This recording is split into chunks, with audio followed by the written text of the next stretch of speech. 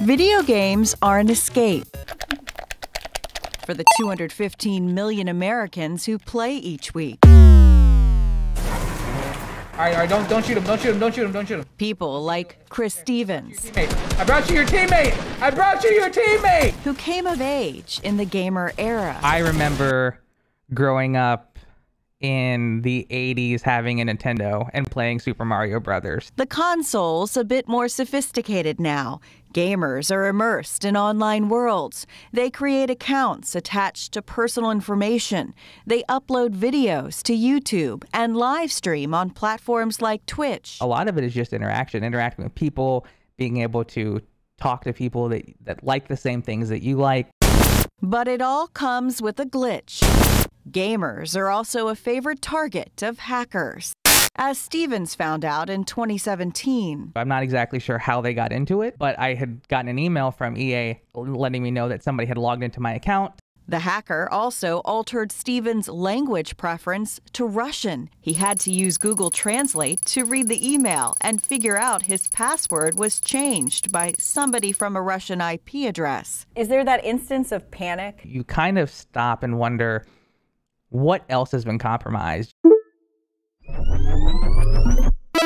According to a report from cybersecurity company Akamai, in 2020, the video game industry suffered more than 240 million attacks, often through mobile or web-based games. Another security company, Kaspersky, says it detected and prevented more than 5.8 million cyber attacks by malware and unwanted software disguised as popular PC games. It flies under the radar, right? Video games don't fall in that same category that we think about for scary hacks like banks and financial institutions or even social media accounts. Alex Netty is the CEO of cybersecurity company Hive Systems. He says not only are video game accounts worth a lot of money, but they are often linked to credit cards. For those hackers and scammers, that makes kids and adults alike a really great target for them.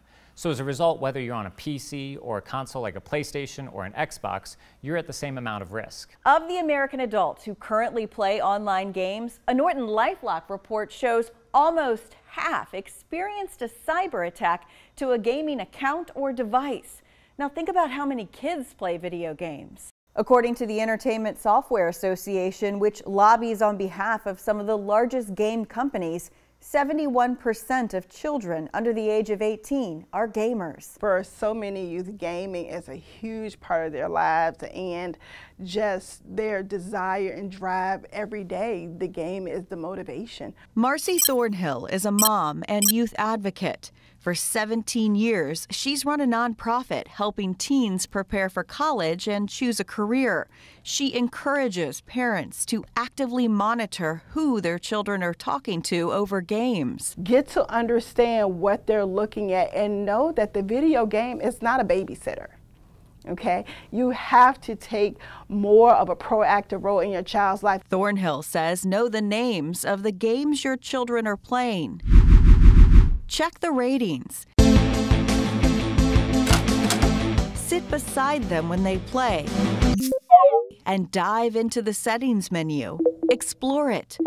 Find out what you can turn on and off. Know how to shut off a chat window. For kids and adults alike, be aware of who you're talking to. Understand and expect what they might be chatting about, and keep an eye out for those links that might look malicious or dangerous. Chris Stevens experienced several hacking attempts over the years. I was able to recover those accounts. He says turn on two-factor authentication for every game account. It's an extra layer of security he wishes he had done sooner. I knew that there was a security risk there, but I really didn't think that anybody would do anything, and lo and behold, both of my accounts got broken into. I've gotten better about it over time, but it's one of those things where you don't think it will happen to you until it does. Experts say report any strange activity inside a game to the company who owns it. Teach your children to be wary of clicking on links or giving out personal information in a chat. Better yet, disable the chat. Check out parentaltools.org. It can help you navigate a game's settings. And help your child understand why it's important to have a different password for each game account. For Investigate TV, I'm Rachel DePompa.